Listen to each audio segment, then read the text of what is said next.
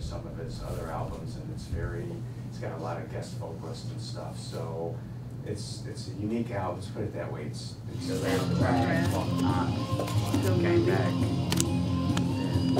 Was it one of the ones that you I used to a long time ago be a fan of these guys, but this is for my freaking tongue, so it's gonna be able to make it out.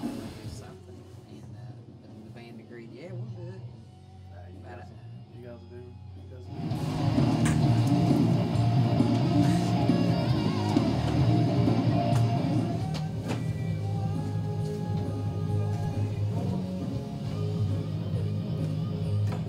Kids are buying records like crazy, and vinyl's outselling CDs and all other, physical media now. So, and Record Store Day is 2 times a year. It's one in the spring and then one on Black Friday, and it's all limited edition,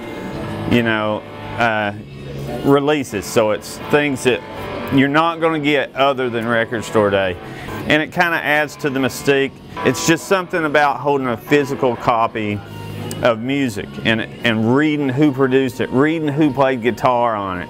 It's great to have something where you can go in, you can meet other guys that love music, you can pull those dusty old records out, and you can find something magic that you haven't heard that's not on Amazon Music, a rare old thing, and you get to take it home and hear that needle drop. It's a special thing. So I think every town needs a good record store. But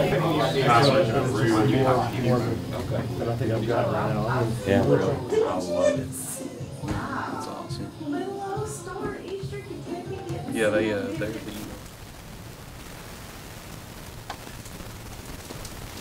I love which one? the Slipknot. Ever since I was a kid, I've always loved to collect vinyl albums.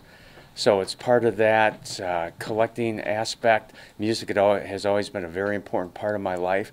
And the other thing that's really unique about Record Store Day is also you make friends. Just like I told my wife, I said, even if I don't end up buying anything today, it's visiting the store, visiting with people that I saw last year that I still keep in touch with on Facebook.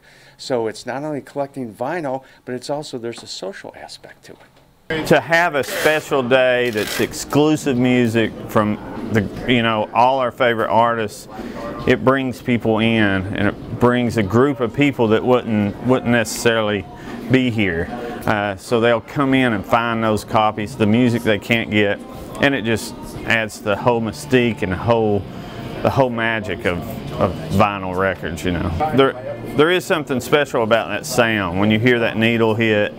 There's something magic about the low end and how it sounds in a good stereo that's different than your phone being plugged in or Bluetooth or whatever.